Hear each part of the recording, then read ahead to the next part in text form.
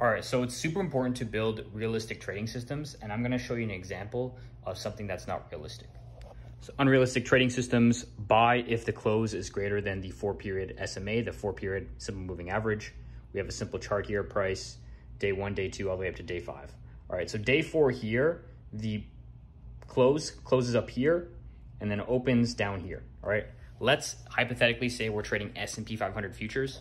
So at 5 p.m. Eastern, this bar closes up here, closes for an hour, and then 6 p.m. Eastern, the same day, it reopens, right? If you're building a trading system, your trading system should actually be entering here on this open of this bar, right? Not up here, because you cannot place a buy order at 5 p.m. It's closed.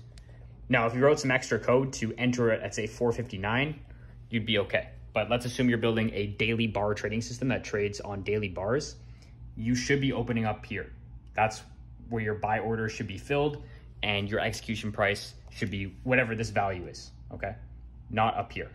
So most platforms use on-bar open technology. Not all of them. You can definitely customize it to your liking. But in this example, this trading rule should be entering here on the open of this bar, all right?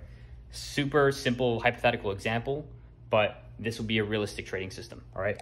So the red arrow is bad, this blue arrow is good.